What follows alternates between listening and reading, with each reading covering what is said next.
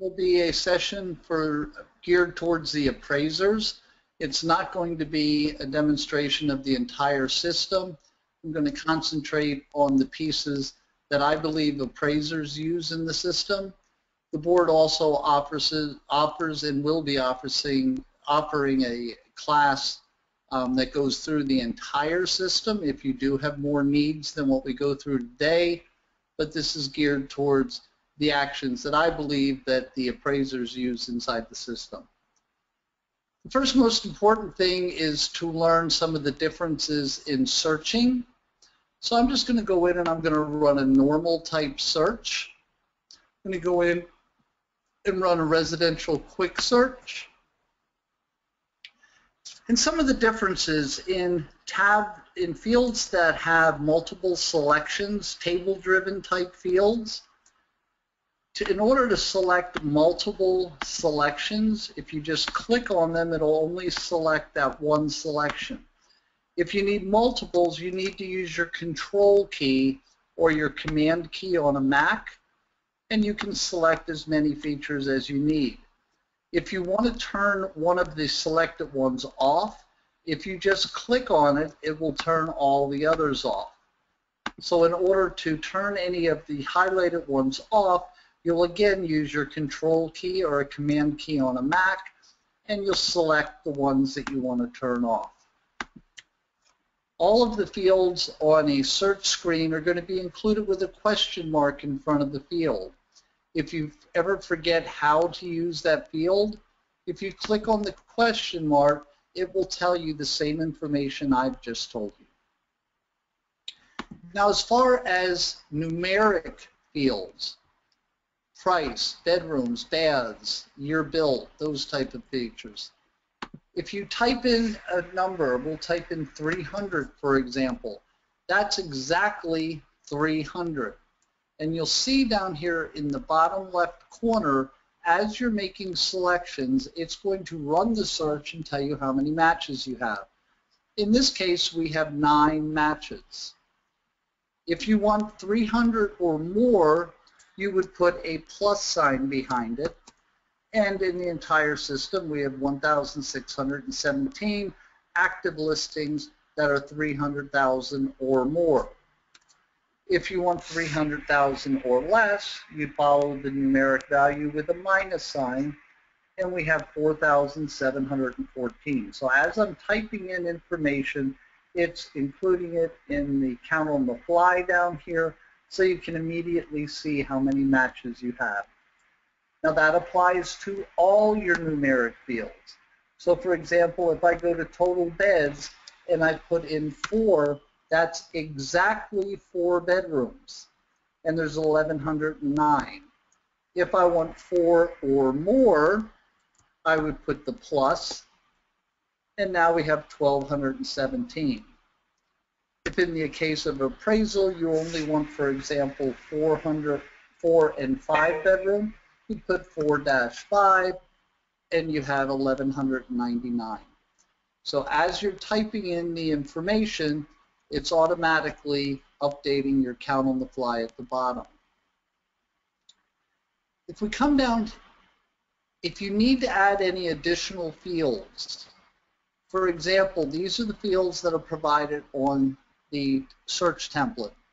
But if you need an additional field for some reason, maybe you want to know if they have a pool or what stories it is, that type of thing. If you come down to add, you can add, these are the fields that are available to you to add to a search screen. These are the additional fields you have selected. So I'm going to go ahead and add a field that has remarks. I'm going to put realtor remarks. I'm going to add it to my search screen. And now when I go back to my quick search, down here at the bottom, I have the realtor remarks. Once you put something there, it'll remain there until you remove it. To remove it, you just go add, remove, and you move it back over to the left-hand side. In the text fields that people can type into, remarks, street name, etc., Your wildcard that you would use in there is the asterisk. So for example, if I want to see any realtor remarks that contain the word short, I'd put asterisk, short, asterisk. That means anywhere in that field it has the word short. And there are 70 listings out of those 1,100 that have the word short in it. If I want to get rid of any field that have the word short in it, any of those listings, I would put an exclamation point, and that will remove any field that contains the word short anywhere in the text field. Again, your question mark before the field will tell you the exact same information I just told you. So if you ever forget, you can always use the question mark. I'll go ahead and lower down my result sum, and let's go back to total beds, and let's say exactly 5, and there's 89 matches. You can move to the map and see where those properties are located on the map, or you can also go directly to results. On the map, if you click on any of the homes, it will show you a little thumbnail, information about the home. You can always click on the MLS number, and that would show you the full display. But typically, once you put your criteria in, you'll go to results. Under the results, this is your single line grid that was created by the board. Underneath displays, you have other displays that you can view. For example, the agent full. So there's the agent full information. You can go through listing by listing on the agent full. Going back to the single line, if you want to make any changes to your single line, for example, I want to see the postal code, the zip code. I can click anywhere in this field except directly on the text for that field, and it'll give me this box where I can insert columns. And let's say I want to add the postal code, so I'll start typing it in. There it is. I'll apply it. Now it's on my screen. You can also change the way the screen looks. If you want your list price back here in the beginning, you can click and drag it to the beginning. Any of these fields that are on here are sortable. So if I want to sort the list price descending, I click, and now it's descending. Or I could sort on the address. So you can go from field to field and sort on any of the fields that you want to. If you make changes to this screen, and this is something you want to view this way going forward, you can come up here to this little icon over here next to the displays. You can click on them. Type in a name for this display. I'll just call it AP, for example, and I'll save a copy. Now, underneath the displays, in addition to the ones the board defined, I have my AP. If you set this screen up the way you want it, maybe you want the agent full, maybe you want the one that you customize, or the single line, but you only want 10 per page because you're on a small display, or you may want 100 per page so you can scroll through the listings very quickly.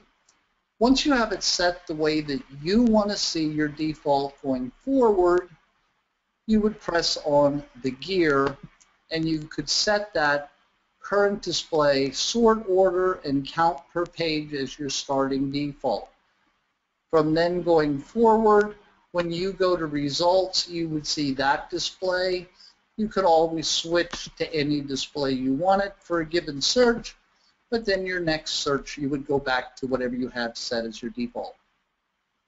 There's some icons on all of your displays. First one being if you hover over them, they'll show you what the display icon stands for. If you click on it, for example, there's your photos.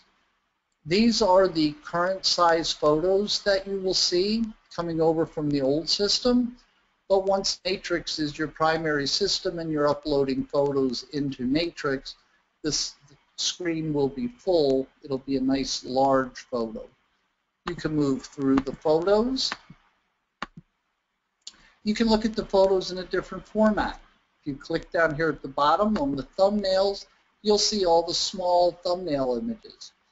Or if you click on the medium size, you'll see the medium size images along with any comments that the agents put on the photos. So there's different ways to look at the images. The next icon over, and let's see if we can sort by list price and get maybe some more expensive homes. The next one is the map view. If you click on the map view, you'll see where the property is located on the map. You can also zoom in and get a nice close-up view of the property. You can also use any of your layers, your boundary layers, such as flood zones, that type of thing. Your parcel characteristics, if you want to put on each parcel, for example, the owner name, you can add that to it. Your trends, there's different trends that you can put overlays on the screen. And then there's also some points of interest where you could locate different points of interest. So you have all your layers available to you. A new feature that's in Matrix is you have the ability, if it's available, to view the Google Street View. If you click on the Google Street View, it's going to show you what the property looks like from the road. This one's loading. Not only can you see what the property looks like from the road when it loads, let's go back and load a different one.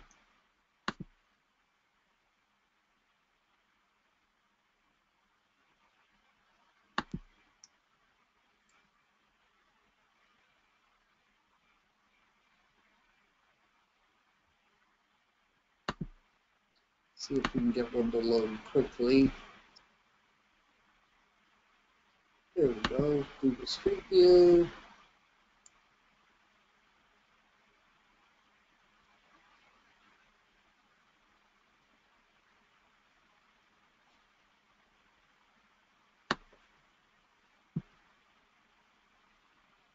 There we go. Still not completely loaded, but you get the idea. You can turn around, you can look what the property across the street looks like. You can walk down the block and see what the neighborhood looks like.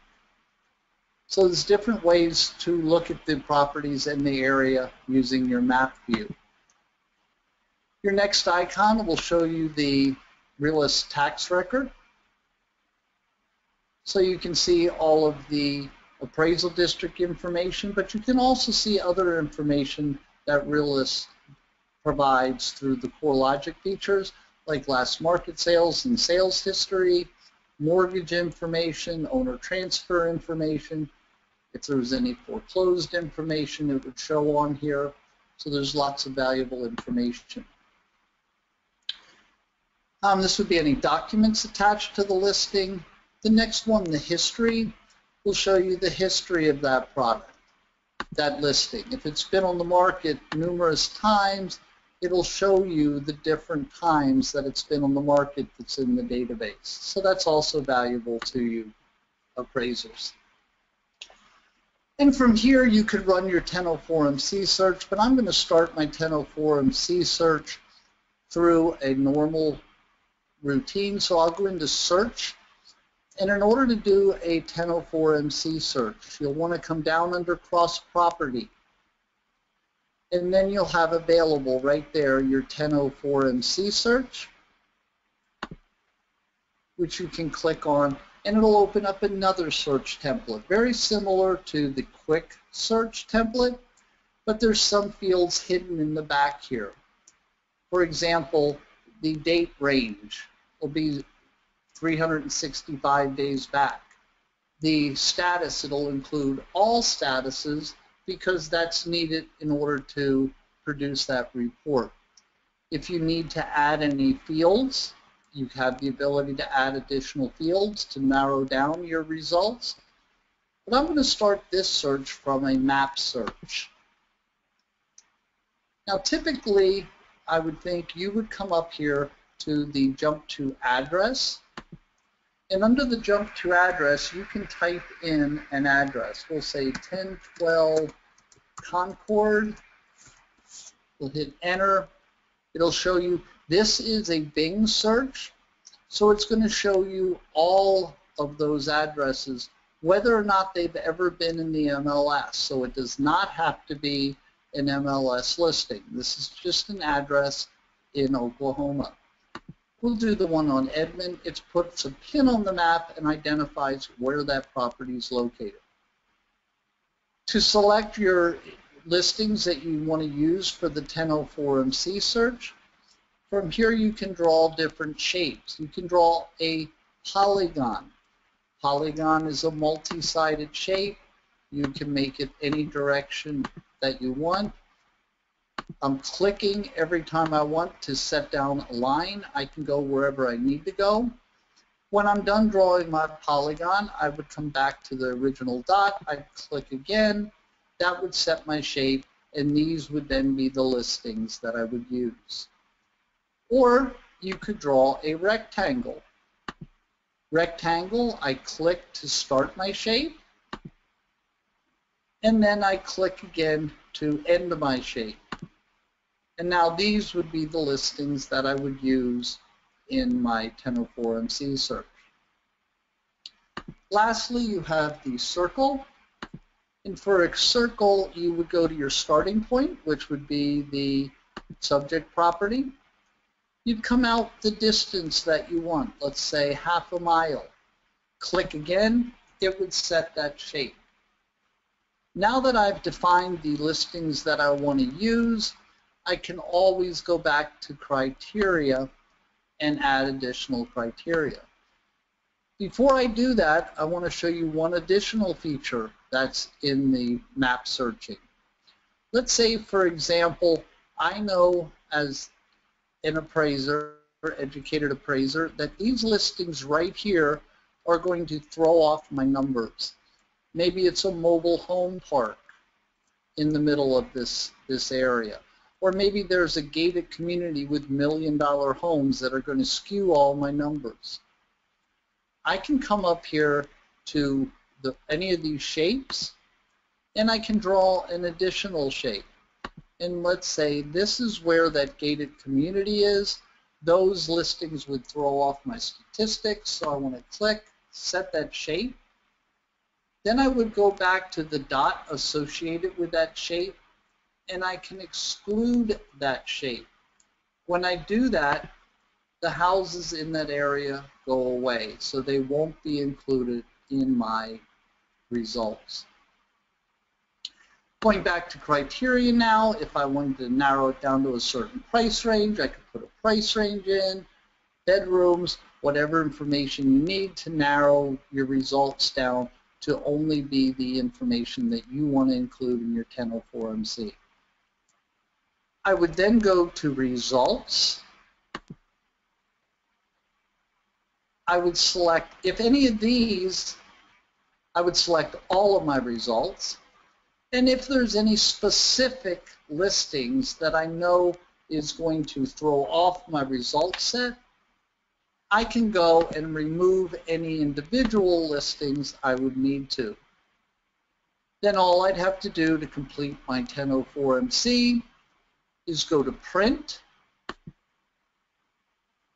I would select the 1004MC market conditions summary, and I'll print it to PDF. And as you can see, your ending result would be your 1004MC report, along with all the data included in that report. So the process to create your 1004MC is a very simple process. When you have your result set that you want to use, you'd select all of them, go to print, 1004 MC market condition summary, and print. That's how easy it is in Matrix to produce your 1004 MC. There's a couple items and other items in the system that I feel would be beneficial to you. When you're looking at your result set, like we looked at earlier, let me just go back and pull up results. When you're looking at your result set, this is a display. These are the fields that you see on your display. I think for an appraiser, you may want different fields on your display. Again, you could do that utilizing the method I showed you earlier by clicking on any of the field other than in the header, the actual text, and you could insert columns, move them in the order you want, and save it from here. But you can also go to My Matrix, Settings, and you create your own custom displays. All you would do to create a custom display, you'll see here's that AP one that we designed a minute ago. I'm going to delete that, and I'm going to add a new one. I can have as many displays in here as I need. If I go to add a new one, these are all the fields that you're permitted to put on a display. These are the fields that are on the display. So I could either start selecting fields from here and moving them over, or I can go down to the bottom here and I can type in, like, I want the MLS number. There's the MLS number. I also want, oops, I wasn't ready to save yet. I also want my list price. I can move it over. Let's say I want the address. I can move the address over. And so on and so forth. I can move over any field I need to. And then I can place them if they're not already in the right order. I can place them in the order I want them. And now this will be the fields that I see on my display in this order. I would name it, I'll just call it APP, Appraiser. I'll hit save, and now whenever I go to results, I'm looking at listings, that display will be available to me. Custom exports works exactly the same way. This is if you want to export data out of the system. You would go into Add Export. Again, these are all the fields you can export. These are the fields that are in your export, and you would put them in the order that you want them to be exported. And then whenever you're on results, we'll just go ahead and pull up some listings. And at this point, I'm also going to show you another search feature. It's called the speed bar. I really don't think it's of much use to appraisers, but it is available to you. For example, I'm looking for active listings only in zip code 73003, and I only want residential, and I want listings between 100 and 300,000. I'm just going to go ahead and hit enter at this point, and it's showing me I have 42 matches. Let's say I only want ones that have 3 or more bedrooms, 2 or more bedrooms. I'll go ahead and hit enter again. That takes us down to 34. But I only want ones that are between 1,000 and 2,000 square feet. We're at 34 now. When I hit enter, we're down to 22. So this is called your speed bar. This information I put in could have been put in any order. I could have put the price first, and then the zip code, and then active res in any order that I want. The only ones that order matters is bedrooms and bathrooms. Bedrooms needs to be first, bathrooms second, and they need to be together. Otherwise, I could put this in any order that I wanted. You can also create your own speed bar searches, and I created one for one-story homes, and I named it /1. When I hit enter, I don't have this added in this login, so let me quickly, I can't highlight it, it won't let me. Let me quickly log out.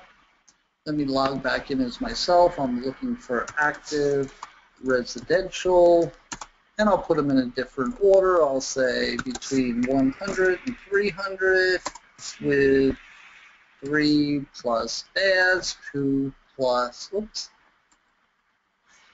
3 plus baths, beds, 2 plus baths, and I'll add my zip code 73003, and now I'll put my /1, and you'll see I'm now down to 27. To design your own speed bar shortcuts, I would start a brand new search.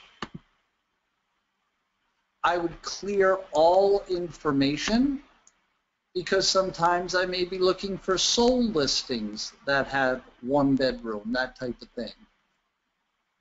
Let me go and we'll add another field. We'll call it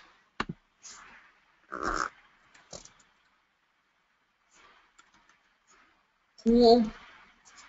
Pool, yes, no. I'll add it. Again, if any time you want to remove any fields, you would click on it and remove it. I'll now save, and now I have pool at the bottom.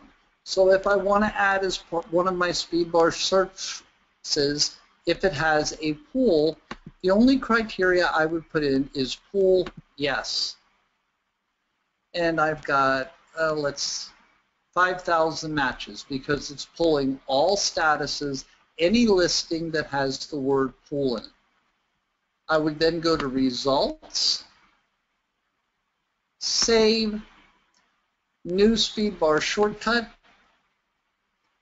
leave the / in the beginning, that's what identifies it as a speed bar shortcut, put in any word that you'll remember.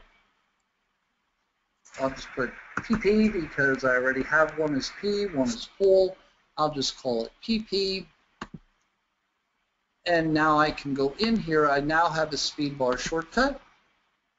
So if I'm looking for active listings in 73003 that has a pool, PP as I called it. And for active it's ACT. And I would now hit enter, and there's 4 listings in that zip code that contain a pool. So it's that easy to set it up. You can set up a speed bar shortcut for anything you want. You could even draw a shape on the map that's maybe your market area, that type of thing, and then you could name it, and then it would use that as your criteria. So that's how to create your own speed bar shortcut. For a list of capabilities in the speed bar, if you click on the question mark, it's going to show you what you can search for in the speed bar. The speed bar is not just for listings.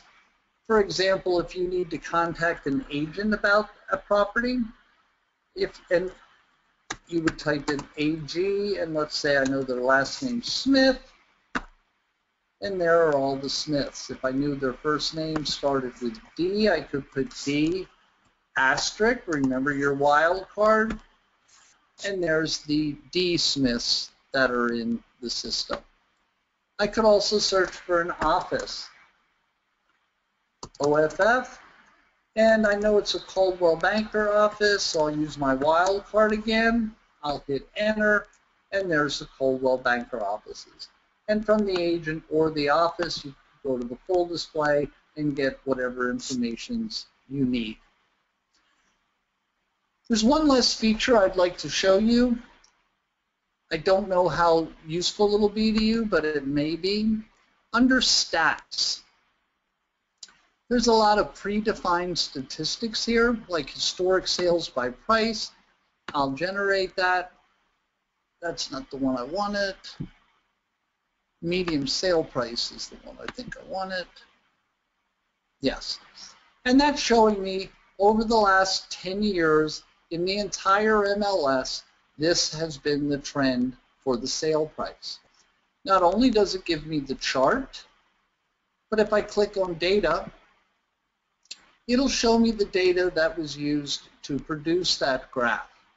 And if I hit export, it would actually export it into Excel or whatever product you want to use, and then it would be available from that product that you can do whatever you need it to in it. You can also customize these. So for example, this chart here is showing me the sale price median.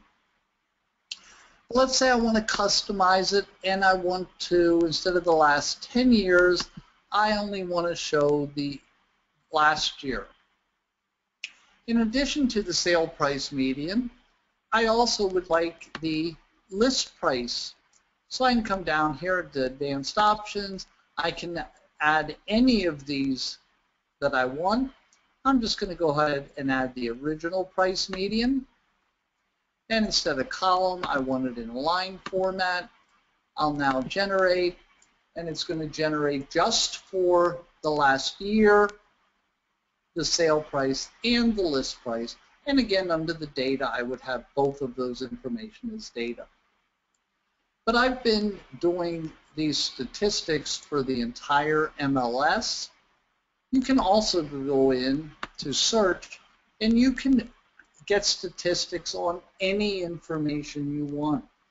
A certain price range of homes, a certain community, school district. Let's just go ahead and get the statistics for 73003. We'll regenerate it, and now it's just going to show us statistics for that specific zip code. So we can see if the prices have been going up, if the prices have been going down. We can go back, and if we'd like, and do it for the last 5 years and generate it. Any of these statistics that you create, you have the ability to save them.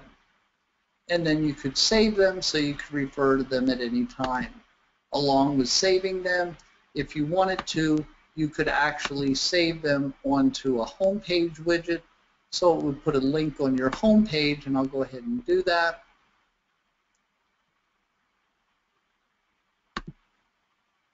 And now you'll see when I come back to my home page, I've got that statistic right here that I can refer to. That's the general functionality in Matrix that you folks, I believe, as appraisers would use the system for. If you'd like a full overview of the system, as I said earlier, the board offers classes where you could actually sit through a class and you learn all of the functionality inside the system. But I think what we went through today should help you in your appraiser functions to use the Matrix system. Thank you very much for your time, and enjoy the rest of your day.